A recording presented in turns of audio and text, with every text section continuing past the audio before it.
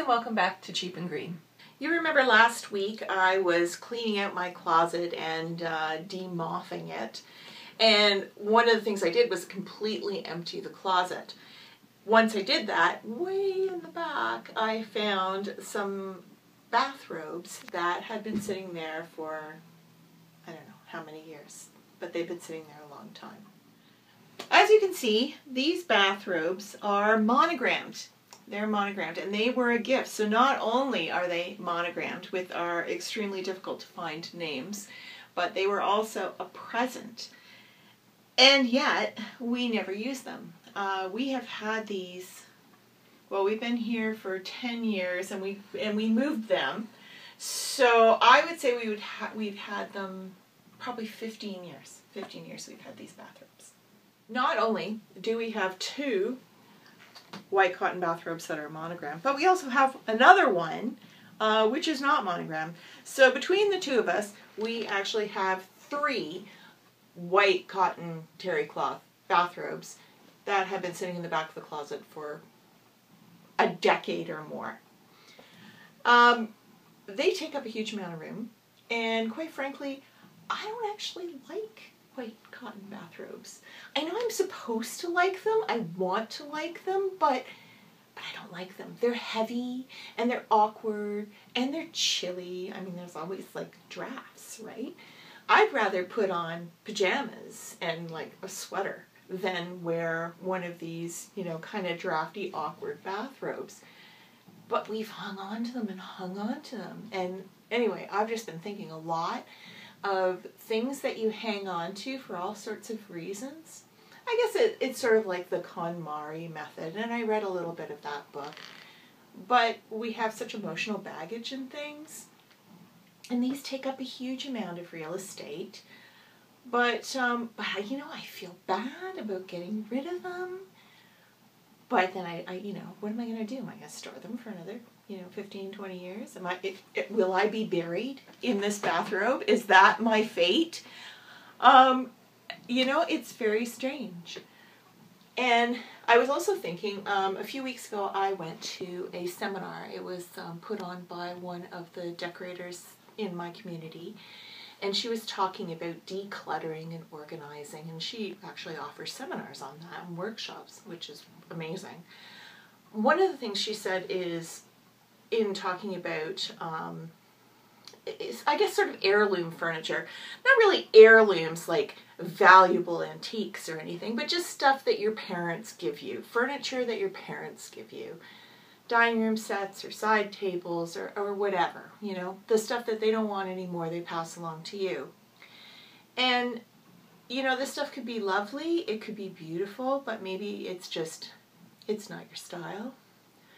It doesn't fit in your space, it's too big, it's too little, it's impractical for your lifestyle, but yet we feel bad, you know, we've taken this stuff on. And, you know, I'm sure that our family does not mean to weight us down with this stuff. They want to help, right? They want to be helpful. But somehow we end up with a house full of mismatched stuff, and it doesn't work for us. And it ends up being a burden. So I think, in a way, it's better if we kind of clean slate and just find things that actually suit what's happening with our lives right now. Like, for example, we had a beautiful antique Duncan Fife dining room set that my mom found and hand-finished and recovered and everything. And it was beautiful. I always loved it. It was in our house growing up. But the chairs were so fragile. And actually, they were so fragile that they broke a lot. And they were repaired, so the sides of them have many, many different kinds of wood, and they were patched. And yet we hung on. And then of course one chair fatally broke and could not be repaired. So then we had 3 chairs, and that was awkward because there were 3 of us.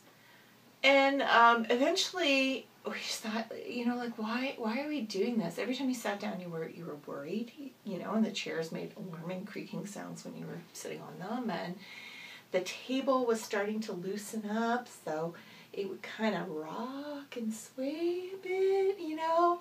So eating at the table, it was like a circus act, you know. You were constantly afraid that something was going to go. Any minute, something's going to go.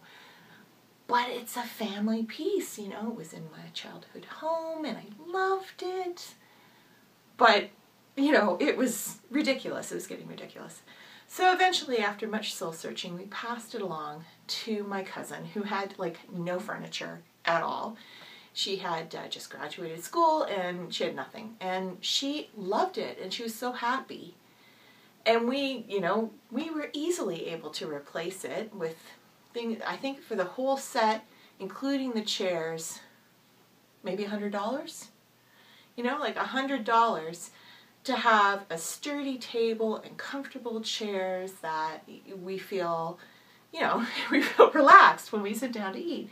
So yeah, I think it's interesting that you just kind of go along this path and you don't step back and question, where's all this emotion coming from? Like, it's a chair. It does not love me back. It's just a chair.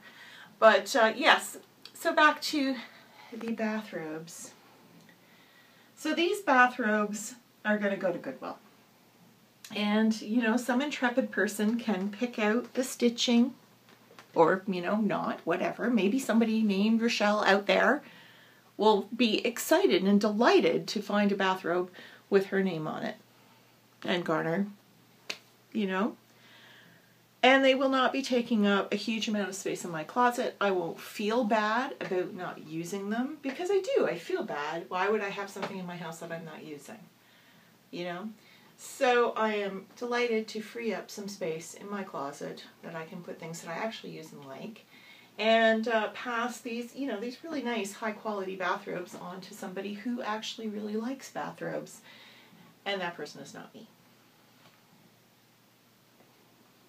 I know that I am way too sentimental about things, and other people maybe find this process a little bit easier.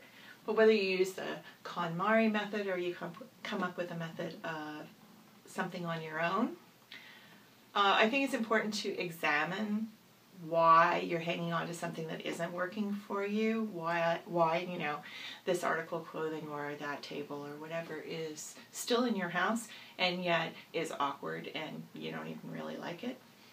So it's good because, you know, your house costs a lot of money and the real estate in your house costs a lot of money, so you might as well fill it with things that you love and that actually work for you. So that's it for me for this week. I am off to Goodwill to drop these off, and actually a trunk full of other stuff that is no longer working for me. I hope that you have a great week, and I hope to see you next time on Cheap and Green. Don't forget to follow me on Instagram.